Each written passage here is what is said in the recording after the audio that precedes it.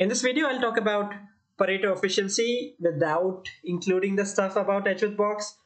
I'll try to squeeze most of its definition by looking at a couple of questions. Hopefully, that will clear some stuff out. All right, so the definition, Pareto efficiency, a situation where no individual can be better off without making someone else worse off. Let's try to take a look at such a situation. There are 10 books. B and Ratchet like books, that is, they prefer having more books. Determine if the following allocations are Pareto efficient. We have the case 1. B has 4 and Ratchet has 6 books. Now, how do we check if something is Pareto efficient? Let's try to make B better off in this case. For B to get better off, B will have to take books from Ratchet, right? Now, taking books from Ratchet will make B better off, but then Ratchet will lose his books. That will make Ratchet worse off because he has fewer books. What if we take books from B and give it to Ratchet? Then Ratchet will be better off, but again, B will be worse off. So there is no way to make someone better off without making someone else worse off, right? Which was also, if you notice, our definition for Pareto efficiency. So yeah, this is a Pareto efficient allocation. On to the next one. B has 0 and Ratchet has 10.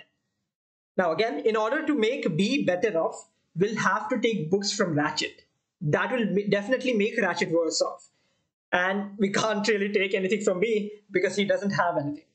Again, if you'll notice, this is a Pareto efficient allocation, which kind of seems unfair for B, but do note that Pareto efficiency does not really care about equity. There is no whatsoever relationship of Pareto efficiency with equity. Anyway, hope you're getting a hang of this. Let's keep moving. Let's take a look at another concept, Pareto improvement. It's defined as a new situation where some individuals will be better off without making someone else worse off.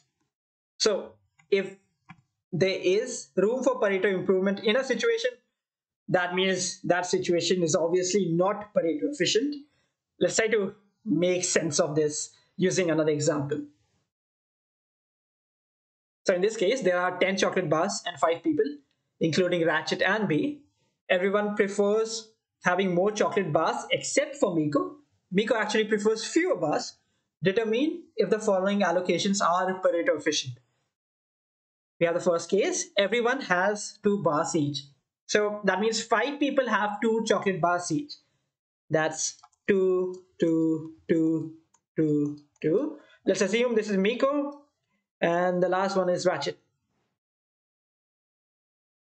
So Miko actually wants fewer bars, right? So let's say Miko gives her bars to Ratchet. Our distribution now becomes 0, 2, 2, 2, 4. Again, this is Miko and this is Ratchet. Now do notice, Miko prefers fewer bars, right? So Miko actually wants fewer bars. So she is better off in this distribution. And Ratchet prefers more bars. So Miko is better off, Ratchet is better off, and these 3 people are not worse off as well.